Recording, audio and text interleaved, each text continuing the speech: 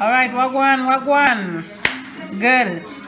So today I'm just gonna show you all how to make Mauby drink. Mauby. In America here, it's summertime, and summertime deserves an iced tea. But we do Mauby for the hot weather. You drink Mauby with rum, punching, wherever. You drink it by itself with some ice. There's the thing. So right. So here you have your Mauby Bark. It's just like a real bitter part from a tree. I guess it's a Mauby tree. I really don't know. I never seen the tree. I just seen the bark. And when I say bark, I don't mean roof. I mean bark. Okay. For those who don't understand tree. This here is the anise, real full of flavor right here. So I love to use this star anise plus cinnamon, my favorite. So about 2 sticks of cinnamon, and then I just put in a little cloves. I don't want too much of cloves because I don't want that extra bitter flavor. As with this Mauby Bark, there's a lot of bitterness already coming from it. And then here I have all faithful bay leaf. You know, it looking battered and bruised, but it go do the trick. Don't worry yourself. And then my favorite, you must pile ginger in this.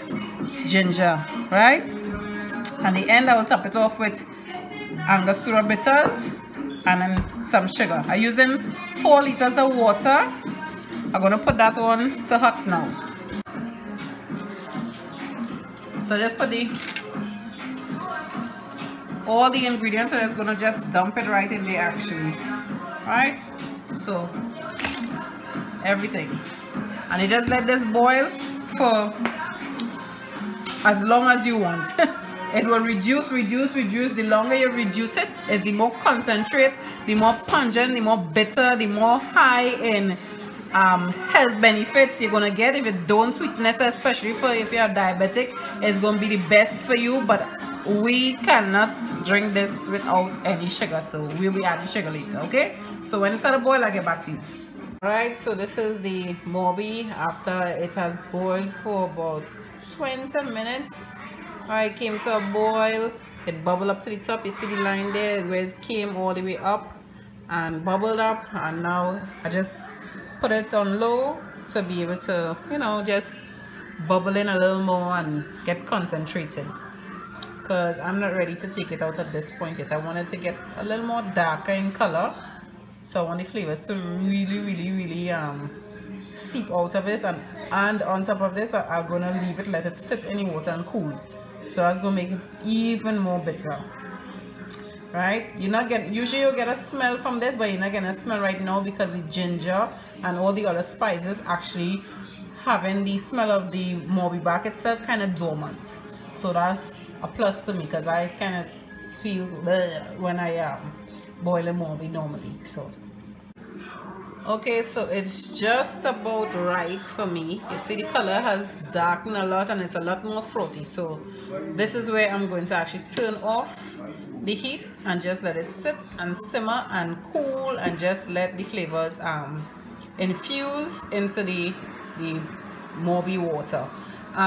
One thing I forgot to tell you, sometimes, well, most times, shouldn't say sometimes, no, most times I add a nutmeg to it. So I'm going to actually, because I don't have the whole nutmeg to put in it, I'm just going to sprinkle some nutmeg powder into it here, right? So you only need like about a teaspoon of nutmeg powder to add an extra Caribbean flavor. I'm all about the Caribbean, yes, right?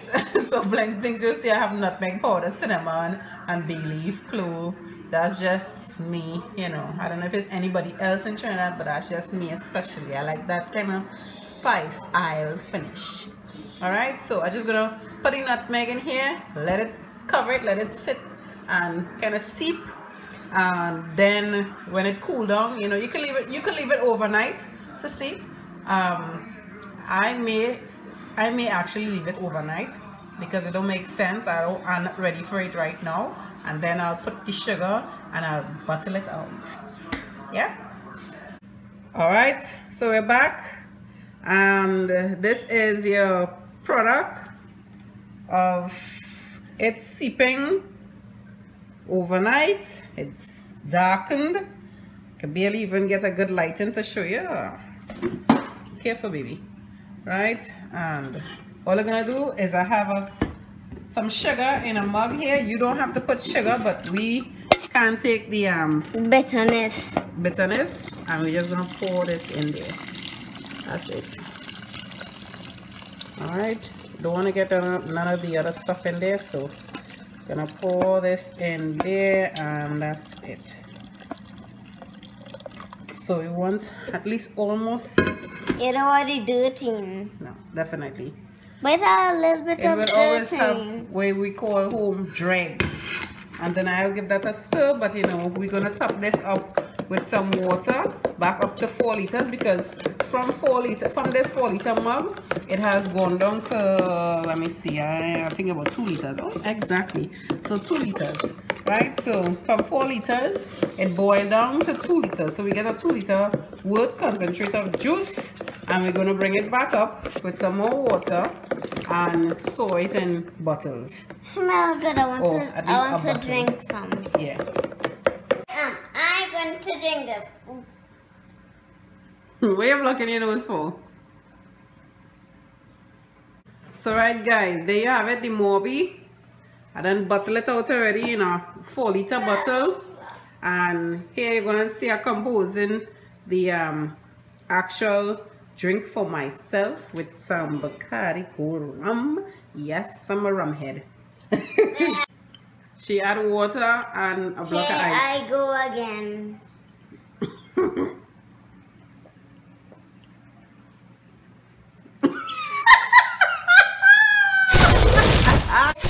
So they said the better.